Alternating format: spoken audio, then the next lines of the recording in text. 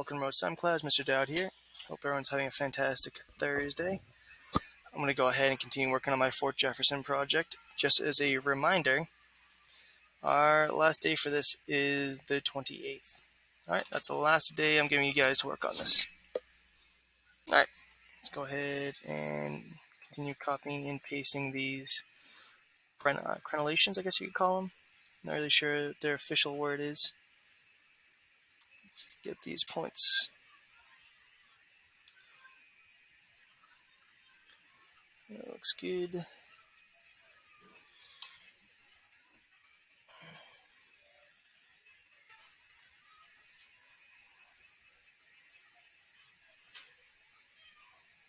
That looks good. Let's really spin this around.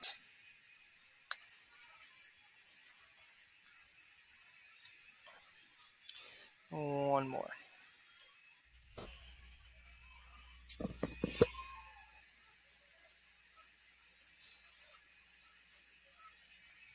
Cool. I think that looks pretty good. So we got all those different shapes now. So let's go and, well, let's first group them all together.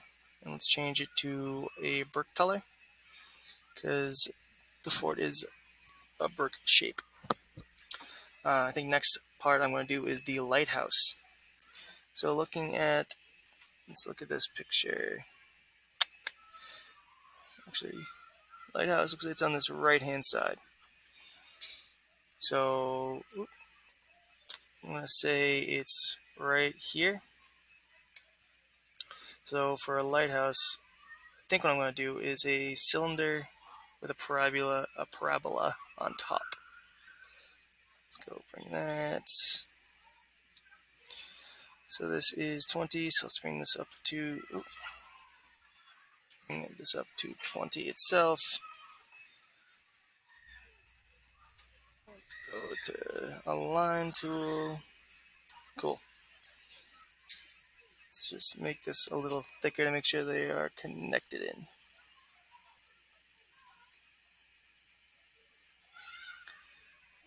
Cool. Cool. So that with the and then it's a parabola, and then it has another cylinder on top of that, and then the lighthouse on top. So let's group this.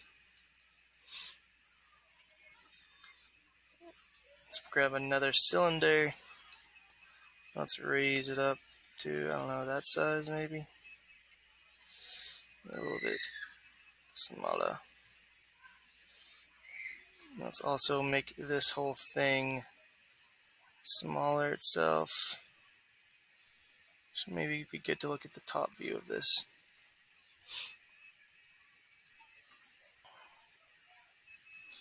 Actually, where's that button? Oh, it's hiding behind this. There's a button where you can yank it so it goes into the middle for you. Let's bring that. Needs to be a little smaller still.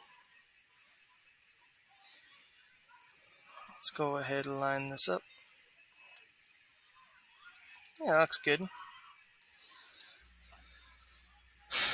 And the last piece is another clear cylinder, the black hat. So let's change this color. Let's group that. Change the color to black. Can have another cylinder. How tall is this? 42. Let's bring this up to 42. And I think it was a size of 12 we're going for.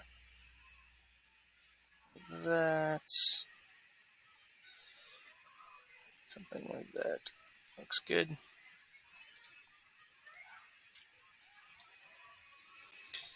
Alright, let's make this shorter and make it transparent. Well, let's go white transparent. A little shorter.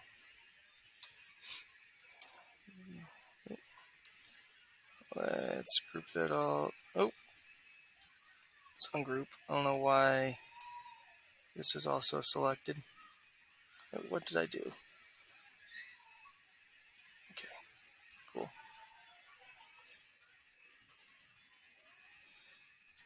that and leave it as multicolor.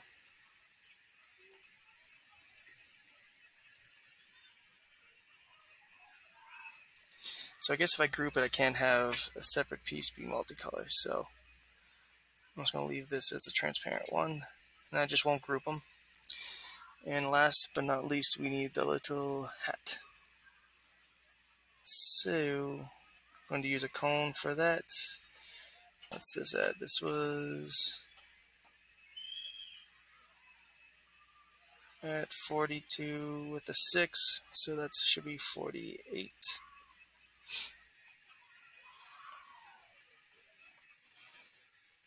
Bring it down to a size of 12.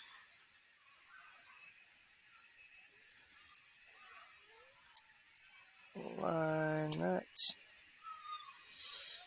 Make the cone shallower and make it black. Alright, that's going to be my lighthouse, guys. And that's what I'm going to finish with today. So everyone have a fantastic Thursday. I'll see you again on Friday.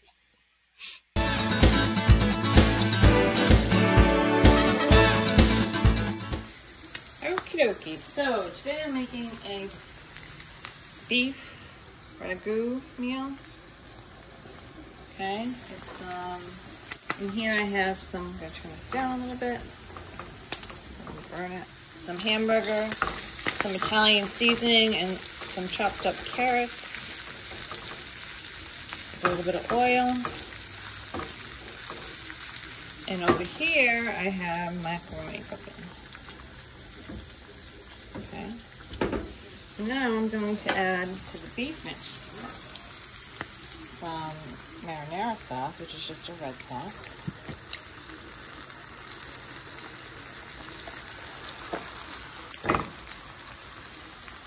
Mix this up.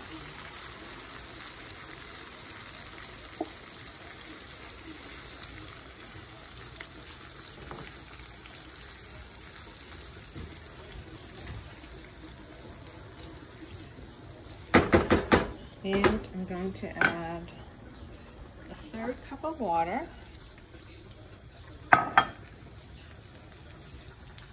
and some cream cheese.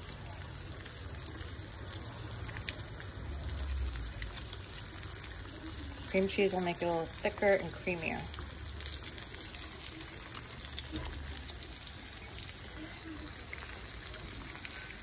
This is like such an easy meal to make.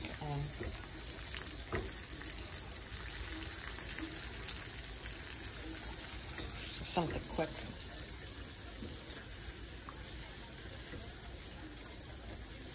Okay, now I'm going to put a tablespoon of butter.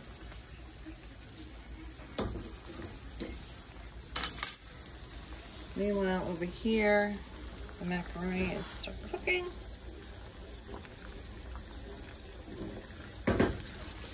Mix the butter in here.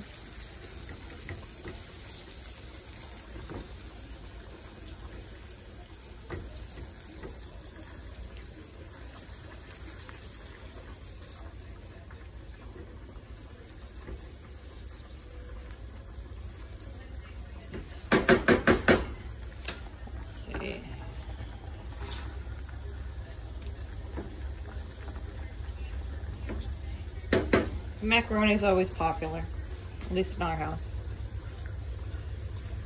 Everyone loves pasta. Alright, so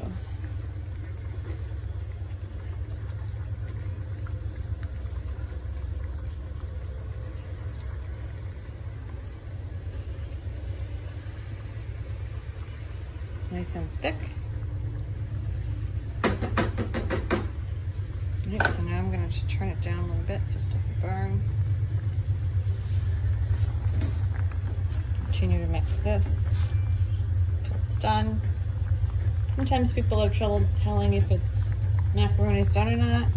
You can always get a spoon and take a little piece out and run it under cold water and see if it's done. Usually it takes about 5 to 7 minutes. I usually just estimate it.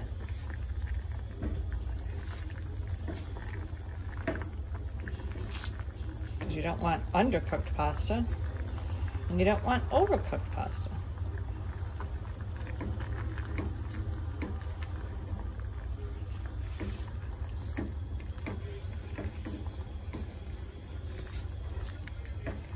It's very hot today. Hot day for pasta.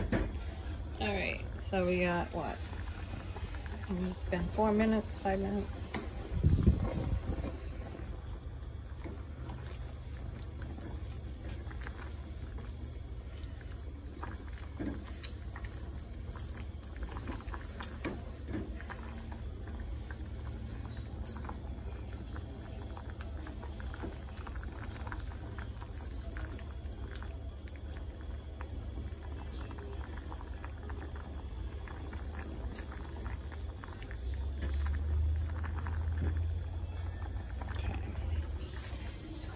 So, here we go. I'm going to use this to put everything in.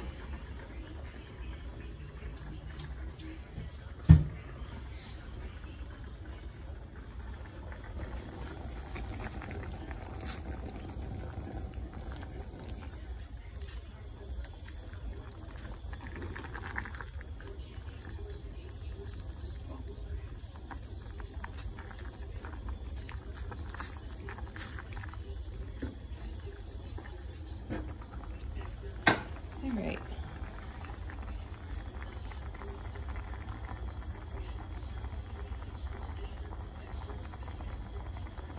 So, let's see. I'm gonna take it out. All right, so I'm gonna grab a big strainer. Put it right here.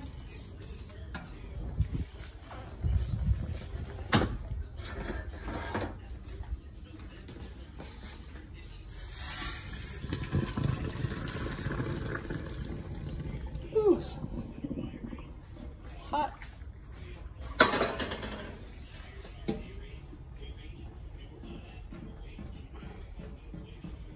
Okay, so now I'm gonna put it in here. And then I'm gonna take this and pour it over here.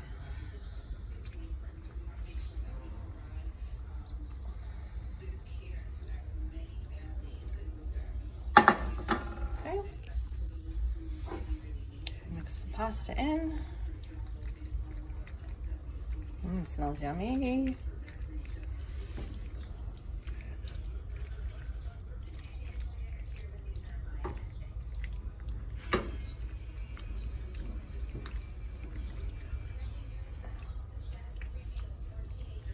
All right, and now I'm going to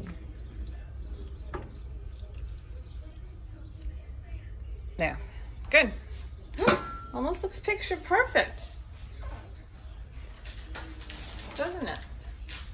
Just need a little cheese to put on top.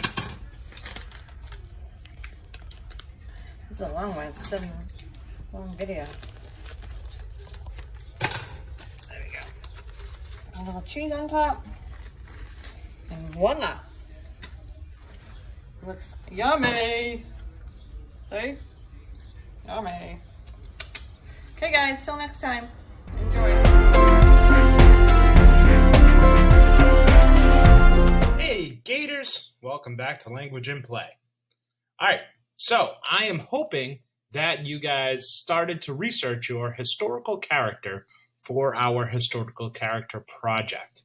Alright, as I said, this is kind of the inspiration for this project came from Hamilton, where Lin-Manuel Miranda took the idea of having this important figure, Alexander Hamilton, in U.S. history, and kind of not necessarily modernizing it because the story itself stayed the same, but the presentation of the story was modernized in a way where he created this hip-hop musical, basically.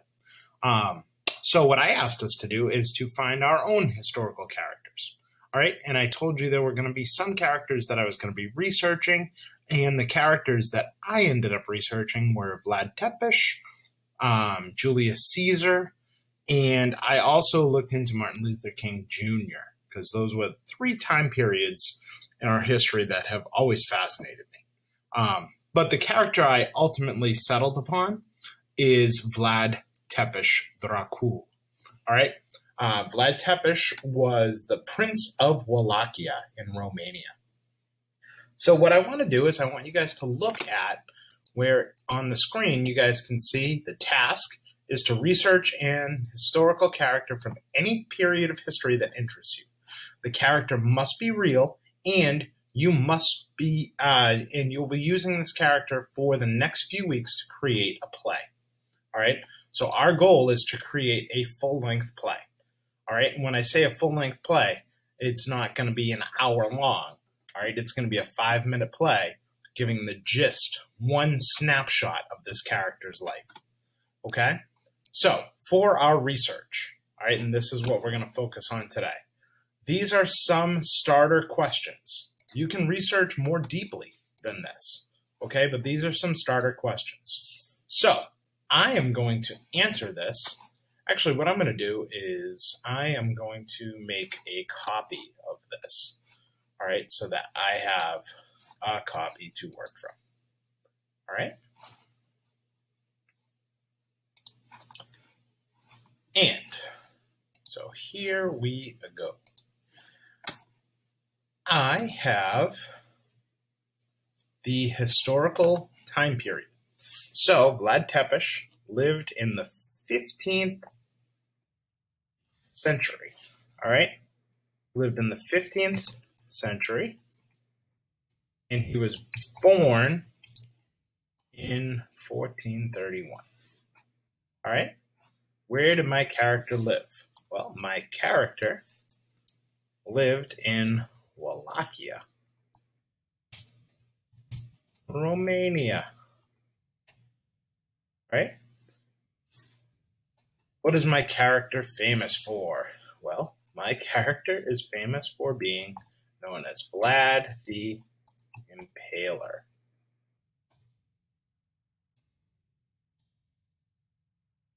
Vlad the Impaler was the Prince of Wallachia and fought for independence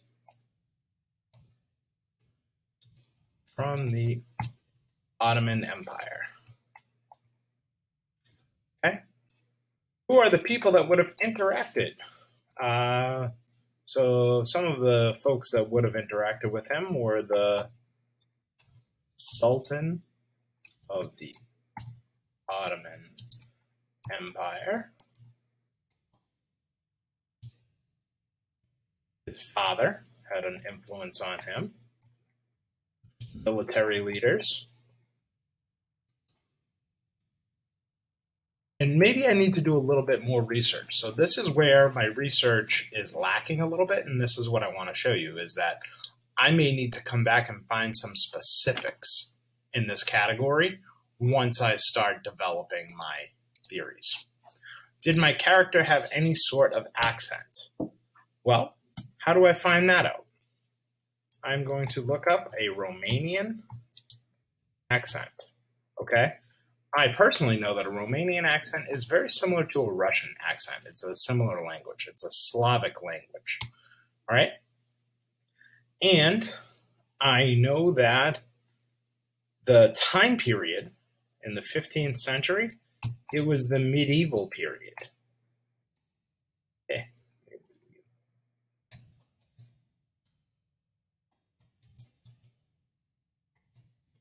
So there was a particular way that people spoke during the medieval period.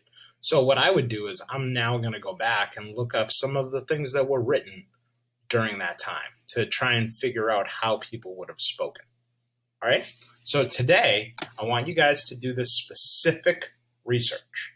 All right. And we're going to be using this document, the Historical Character Project, for all of our work.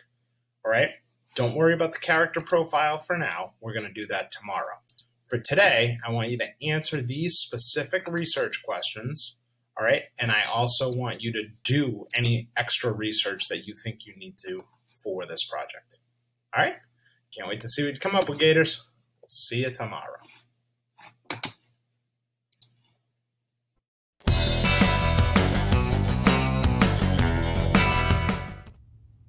Hi guys. So today we're going to be finishing up working on that shark rock. So I painted the rock so far with a base coat, like a primer. I'm also going to be using a rock that I already painted before as my reference picture because I like how this one came out. So I'm going to keep that nearby, and then I'm just going to make a drawing of something very similar on this rock so I can have another shark rock. So I'm going to start off just by looking at this one for a few seconds, and I'm going to actually just draw the mouth first. And I think I want it to go right about here. So I'm just kind of drawing in how I want the mouth to go. Something like that. Teeth will be in there later. And something like this. So I'm going to do kind of like a two-tone painting on there. So I might do something similar where it's a little darker on the top and a little bit like a middle gray or a lighter gray on the bottom part. So this is going to be like the very tip of his, kind of like his nose right there. And then his eye is going to be somewhere around here. Do kind of like an angry looking shark eye, I think. Something like that is good. All right, and then like a little bit of the nostril.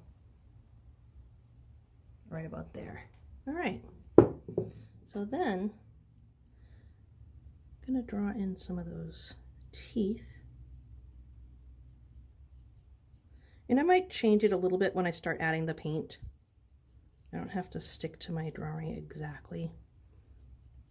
It may change a little bit when I add the paint, but more or less it will look something like that. All right, so I like how my drawing looks. So next, I'm going to do that two-tone painting. So I have a little bit of black here and some of the white, and I'm going to do like a darker gray around the top of the shark's head. So I'm just using a little bit more black than white to get that darker value of gray. Oops.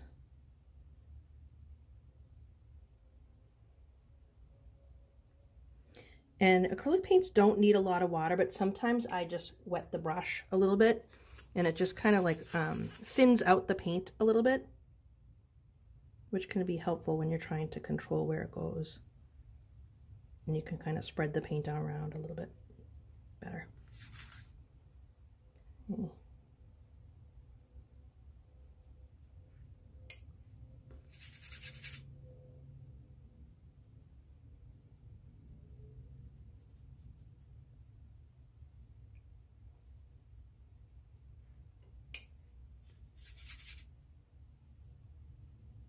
If you're interested in painting rocks and then leaving them out somewhere, which some people do, it might be fun to paint a shark rock and then leave it somewhere nearby the beach. If you visit the beach, somebody might scoop it up if they find it.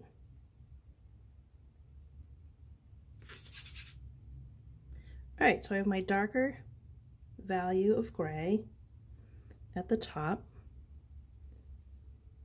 And now I'm just going to do the bottom half with a little bit of a lighter gray. So I'm going to grab some white paint on my brush and then mix it into that gray that I was using. Maybe add a little bit more black, but I don't want it to be quite as dark as the gray that I already just used.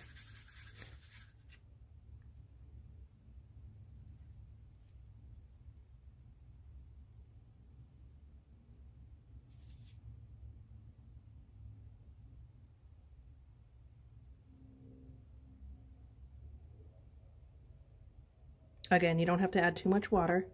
They're not watercolors, they're acrylics. So I just wet my brush a little bit because it won't work as well if you add too much water. It'll thin the paint out too much.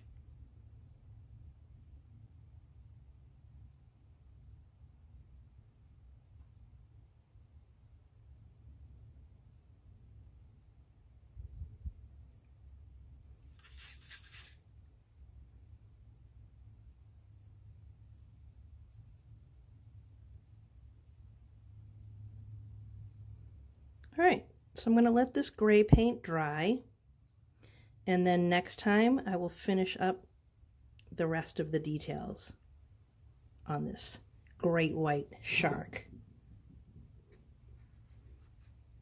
Okay guys, see you next time.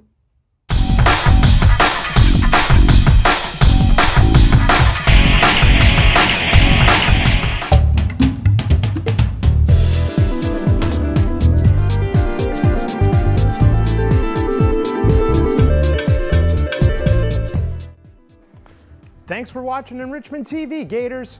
Remember, work hard, be nice, and we'll see you tomorrow.